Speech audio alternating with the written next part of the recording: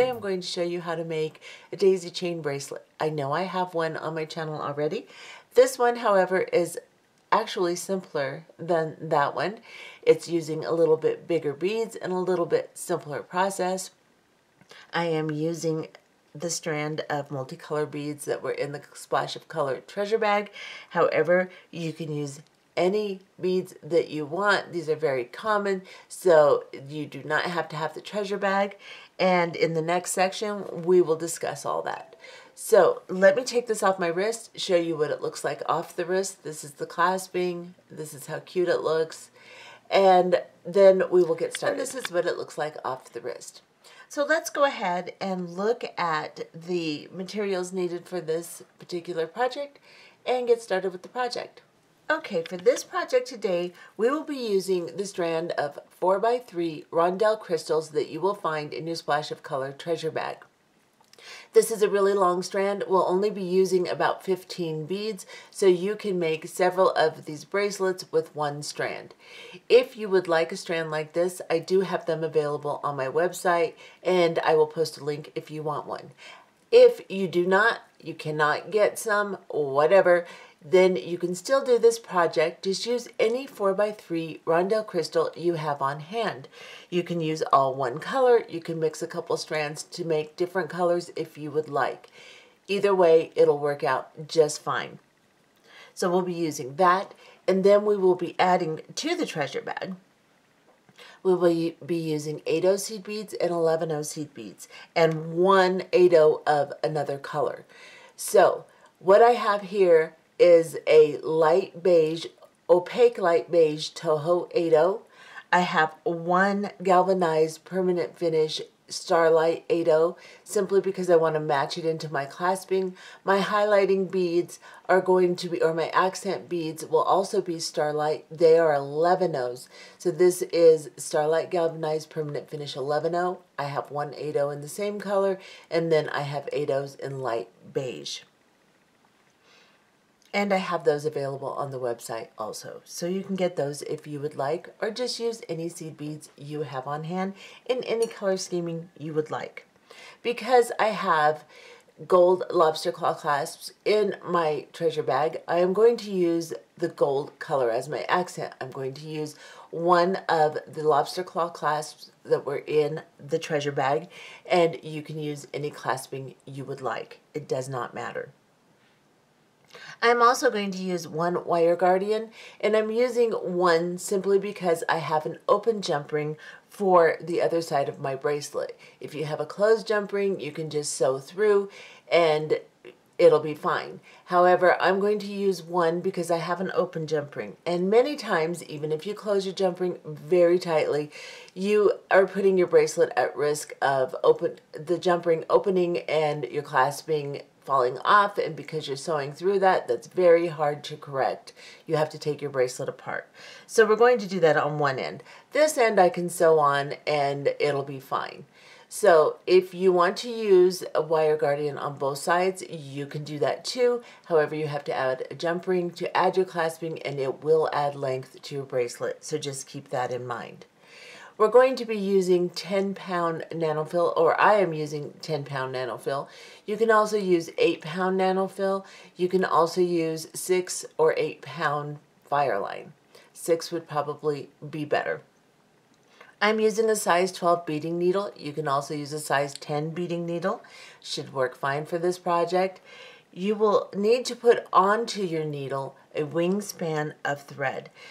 A wingspan is when you put your arms out from side or to your sides like you're going to fly away, and you measure from the fingertips of your first arm, the length of that arm, across your chest, the length of your second arm, to the fingertips on that arm. That is a wingspan. We may need to extend our Fireline or Nanofil during this project, and I will put a link in the description box beneath the video player if you need to reference that to learn how to extend your Fireline or Nanofil.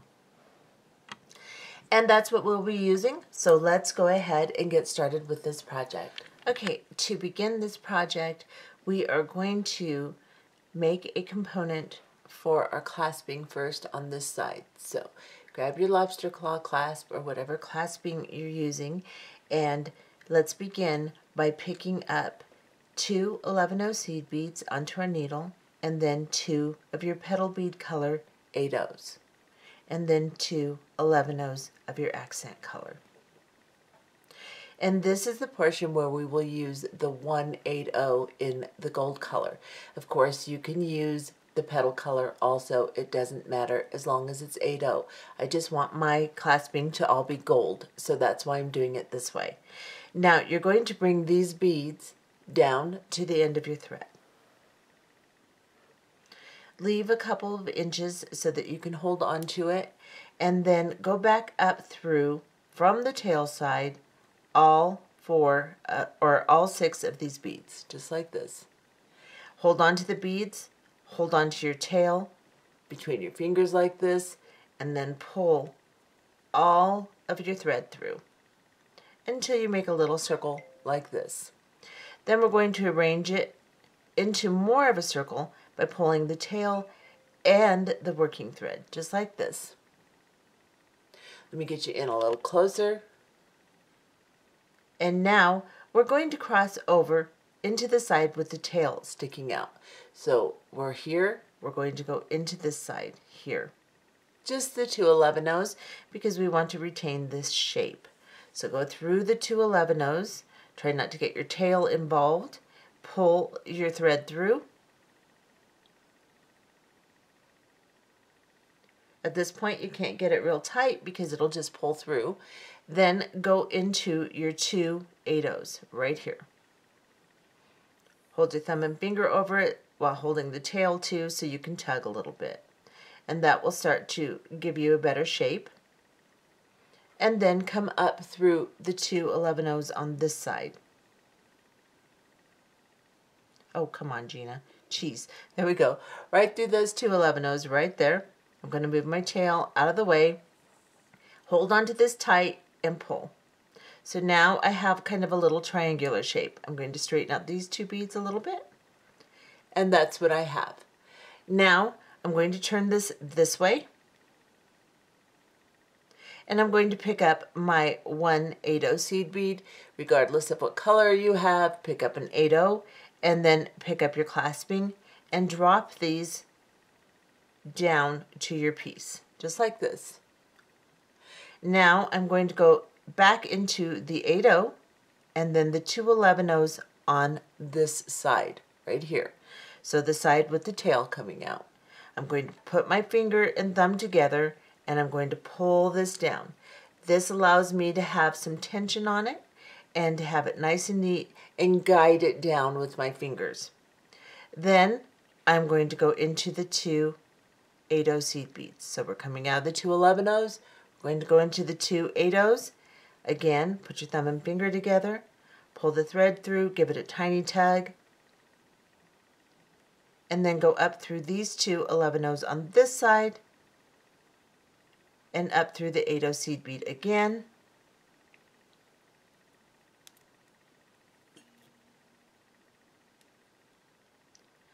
And then up through your clasping.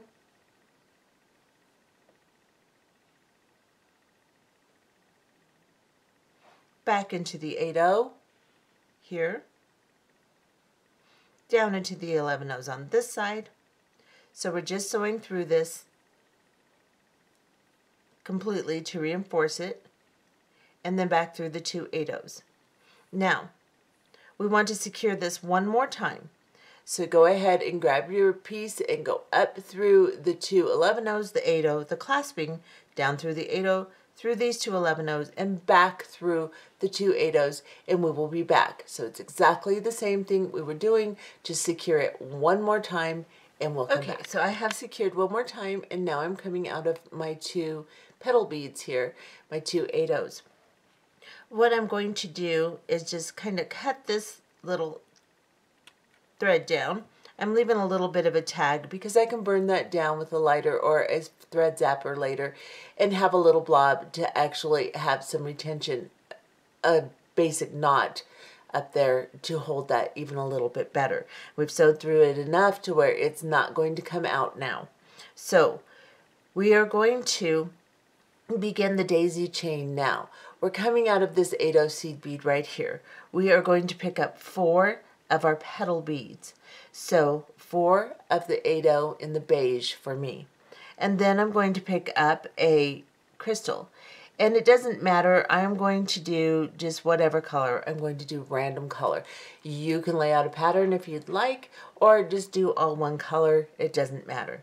So we've got 4 8-0s in a crystal, and we're going to drop this down to our piece, just like this. Then we are coming out of this side of this 8-0 seed bead. We are going to go between the 2 8-0s. So we're going to go into the center and out towards the outside of this bead here, just like this, at a diagonal. And we're going to pull these beads up. Now this looks like a mess right now, but that's okay. We will straighten that out. We need to finish the amount of petal flowers or petal beads that we're putting on here. We're going to have 8 in total. There's 6 on there right now, so we're going to pick up 2 more. We have 2 8-0 seed beads. We are going to go into the bead right behind the crystal. So we're coming out here. We're going to go in to this bead right here. So we're either right behind or right before the crystal, whichever way you're looking at it. And then I'm just going to put my thumb and finger together like this. I'm going to pull this down so I can guide it. And now I have my little daisy. But this is not going to stay nice and neat, so we're going to sew around it again to make sure that it all stays together nicely. So we're coming out of this bead here. We're going to kind of go in 2s just so we don't mess up the arrangement of the petals. So I'm coming out of 1 here. I'm going to go into 1 so that I have 2 on the bottom here, like this. And then I'm going to go through 2 more. And then I'm going to go through 2 more. And as I do this, I need to pull it together so that it tightens up nice. Go through 2 more here. I'm going to put my thumb and finger over it, pull it nice and tight, and then go through 2 more here. So you're coming through the second bead on your bottom set of 2. Just like that. Now you can arrange them so they're not so separated, or whatever you would like to do. You can even sew through them again if you feel like they still don't look good and they're not tight enough, whatever. You can sew through all of them again. As long as you exit this bead here, you are ready to start your next unit. So mine looks pretty good. They're not going to lay perfectly. They're going to spread apart a little bit, and that is just kind of the nature of this stitch. We're going to pick up, now that we're coming out of this bottom bead here, so we're coming out of the second bead in the set of 2 on the bottom of your flower, we're going to pick up an 11-0 seed bead, 2 petal beads, so your 2 8-0s, and then an 11-0 seed bead. And we're going to go into the first of the set of 2 here. So we're coming out here, we're going to go in here. Hold onto your flower and just pull that down like that. Now we need to secure this. This is the extension between your flowers. So we're going to go into this 11-0 here. Hold on to it, give it a little tug. Go into these 2 8-0s here together. Give a little tug so you get nice tension. And then go into the 11-0 on this side. Now we're doing this in sections to retain the shape. So I'm not just trying to go through all of these beads at once, just in sections. Then I'm going to go through, I'm coming out of the 11-0. I'm going to go into the 2 petal beads on the flower we've already created. Now I'm going to straighten this out a little bit so it lays like this. And I'm going to sew into the 11-0 and the 2 8-0s to start my next flower. So I'll go down into this 11-0. Geez, there we go. And then into the 2 8-0s right here. Now I can straighten out my flower a little bit, straighten out my extension, make sure I have good tension, and now I'm going to begin my next flower. So I'm going to pick up 4 8-0 seed beads onto my needle and then a crystal. And like I said, I'm just doing this randomly, so I'm going to pick up whatever color I want. I'm going to pick up this color, and then I am coming out of this side of this 8-0. I'm going to go through the middle of the 2 and towards the outside, and just the 8-0, don't get through that 11-0, like this. And then I'm going to pull this down, and it's going to be all weird, and that's okay. We're going to pick up 2 more of our 8-0 seed beads, our petal beads. And we're going to find the crystal here. We're coming out of this bead. Here's the crystal. Here's the bead behind it or in front of it, however your perspective is on that. And we're going to go through that bead. And we're going to pull this down. Give it a nice tug. And now we are going to begin again sewing in pairs. So I'm coming out of this one here. I'm going to go into this one. So now I'm through the 2 bottoms. I'm going to go through these 2 side beads here.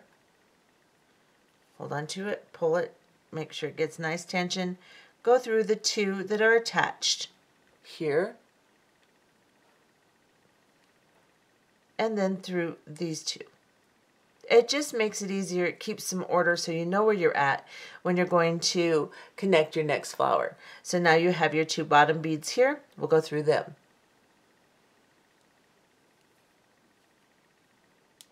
And now we will pick up and make sure it looks good. And like I said, if it doesn't look good, just sew through the flower again and exit here. And you will get it to look nice. Sometimes it takes sewing through it more than once. And that also just makes it stronger, so it doesn't hurt anything. Pick up an 11-0, 2 8-0s, and an 11-0. Like this. Go into the bead next to the one you're coming out of in the opposite side. So we're just going to go around these 2 beads and into them, like this. Pull this down. And this is what you should have, just like this. Now we are going to sew around this entire little connection so that it's nice and secure. We're going to take it a section at a time. So the 11-0 is the first section. We're going to go through it. The next section are the 2 8-0s. We're going to go through them, just like this. Let me back off just a little bit here. And then we're going to go through this 8-0 here, or excuse me, 11-0 on this side. And then into our existing flower, the 2 beads that we're connecting to. Then just straighten it out a little bit. It will straighten as you do your next step, so don't worry about it too much. But I just kind of like to try to keep it clean. So now I'm coming through the 11-0, and then I'm going to come through these 2 8-0s, just like this. Now that I'm coming through the 2 8-0s, I will begin my next flower. So I will pick up 4 of my petal beads, just like this. Then I'll pick up a crystal, and I'm going to go up between the 2 beads and out towards the outside.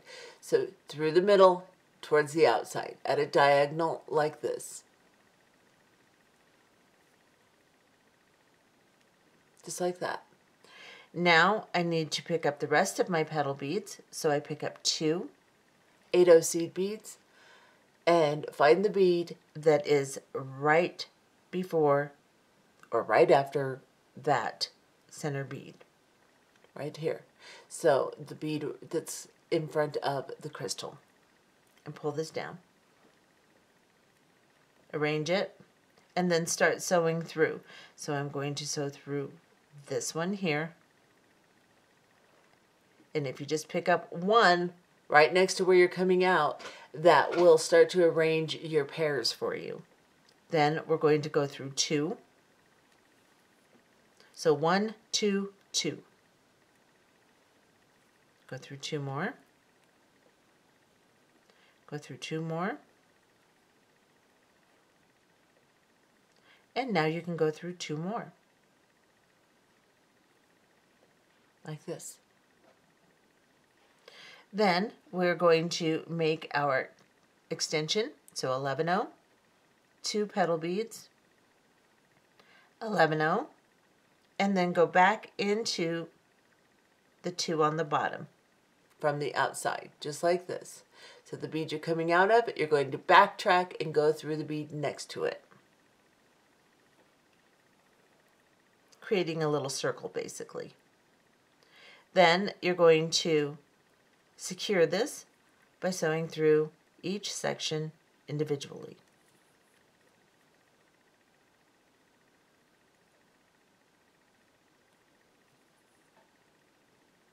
And back into the 8-0s here. And then up the 11-0 into the 2 8-0s here.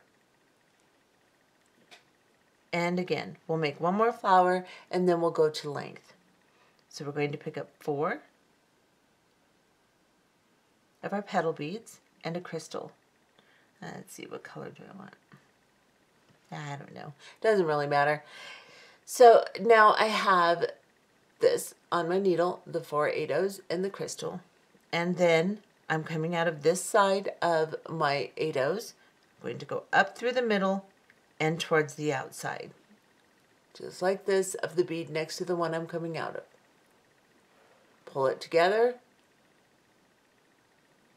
Pick up 2 8-0 seed beads and go through the bead behind the crystal or in front of it. I don't know. Just the one that's right there. Go through that one. How's that? Okay.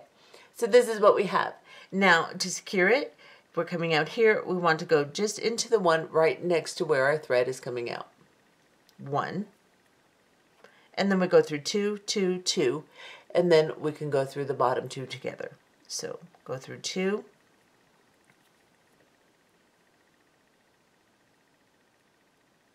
2, 2, and then the bottom 2 here. And then, of course, you will pick up your 11-0, your 2 8-0s, and an 11-0. Go into the opposite side of the 2 you're coming out of, just like this.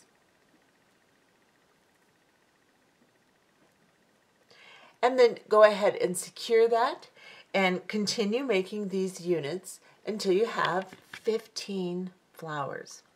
Now, this is all going to depend upon the length of bracelet you want to make. I want to make around 7 inches or a little over 7 inches. So I have made my units until I can put my lobster claw at the end here, and I have just a little over 6 inches, about 6 1/4. I want mine to be close to 7, maybe a little over, and by the time I put my clasping on, it should be close to that. Of course, I can put a little extender on this with my jump rings also, if it's not quite long enough. So this is where I am going to end at 15 units.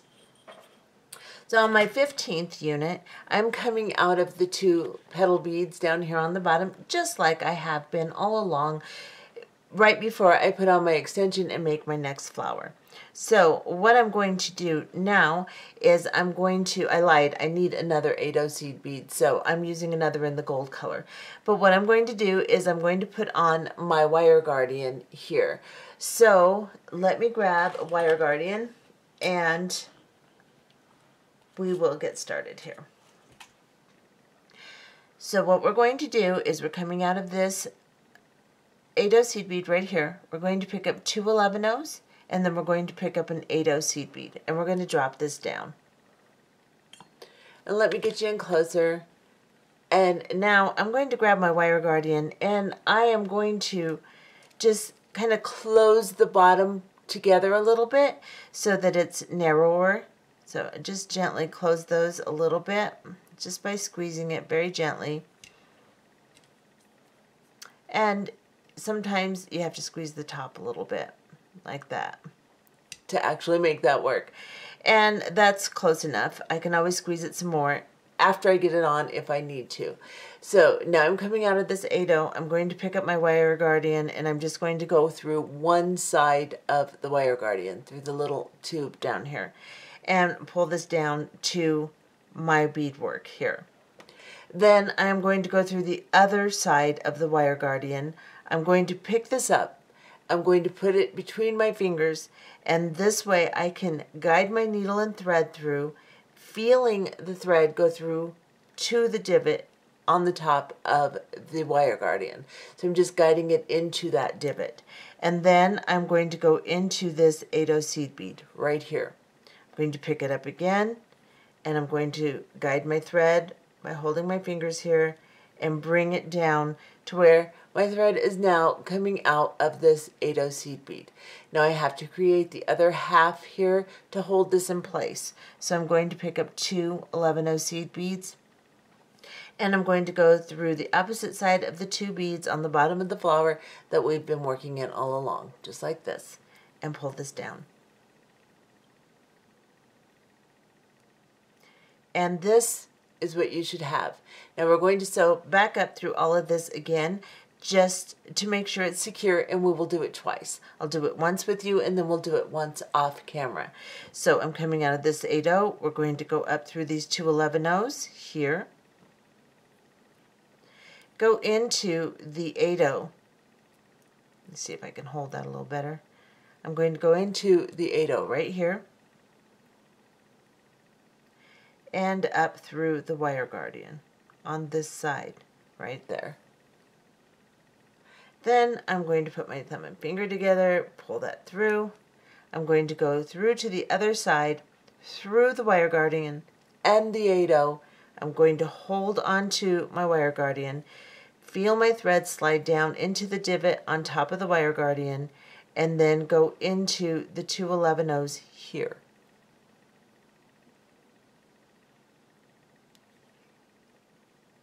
And then I will go back into my two 8/0s.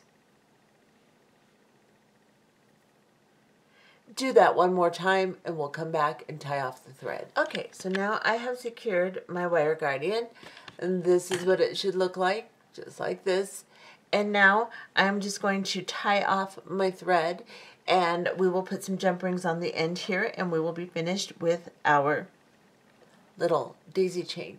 So what I'm going to do is I'm coming out right here of the two 8/0s after I secured my clasping.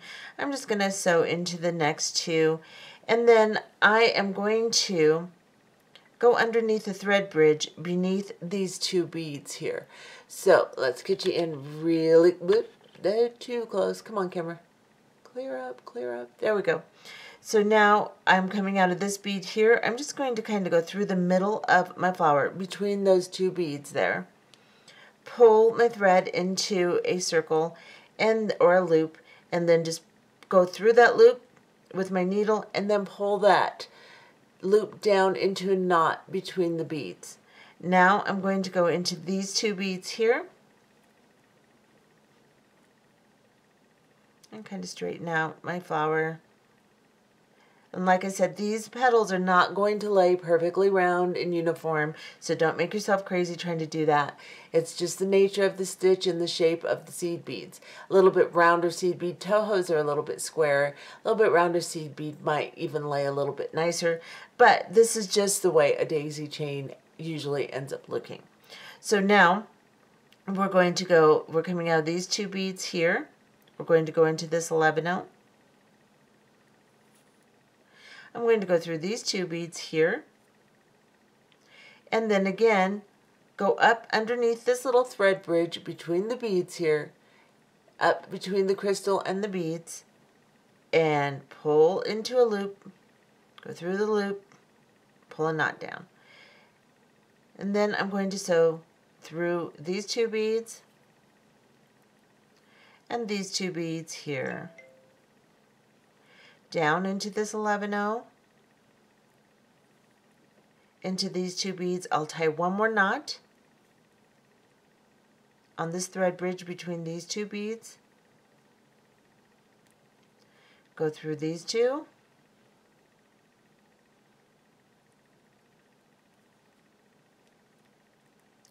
and then through these two, and then I'll cut my thread off.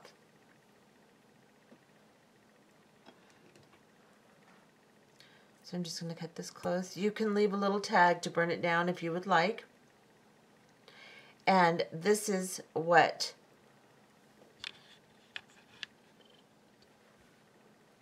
this should look like now. Let me get you back here. It's just a cute little whimsical thing. Perfect for a little girl, or I'll wear it. I think it's lovely. So it's perfect whoever wants to wear something just whimsical and sweet. And you can do this in a lot of different color schemes. So this looks more, you know, whimsical and childish, but you could make it like turquoise and black. You could make it silver and black or turquoise, or you could make a bunch of different colors that are more sophisticated, and that would look really nice. So this is what we've got here. Now we're going to open a jump ring, and like I said, if this isn't quite long enough, I can always put a couple jump rings on here. I'm going to use like an 8mm jump ring. You could use 6mm, use several of them, a little piece of chain for an extender, whatever you'd like. So I'm going to open this, if I can find my other plier here. So there's the opening of my jump ring. I have my plier on one half. I'm going to place the other plier on the other half, twist it open, and then just put it onto the wire guardian and then close it. Now, if my jump ring opens, I can just put another one on there. However, if I had attached it directly to the jump ring and it opens, then your bracelet will fall apart. And I have done it. I have even done tutorials where I've just made sure I shut it really tightly and sewn through it. But eventually it is a weak point in the bracelet. So this works out well. And this side, I didn't put a wire guardian simply because I don't feel that it needs it. So I didn't. You can if you want to. It'll add a little length, but that's okay. If that's how you want to do it that way. Now I can put this on. I'm going to do it off camera and show you what it looks like. And this is what it looks like on the wrist. I think it's really cute. Now, you know, you could do this ombre, so you could do it like in a dark red and then a medium color and then a pink and then a clear or something like that. Make it ombre. You could arrange the colors any way that you would like. You could do red and green. You could do silver and black, whatever. And you could make this look a lot more sophisticated than it does just by changing the coloring scheme. So this particular pattern has a lot of potential. It doesn't have to be just your simple little cute whimsical daisy chain. You could make it look however you want it to. So anyway, I hope you enjoyed this tutorial, and we'll see you in the next one. Bye-bye.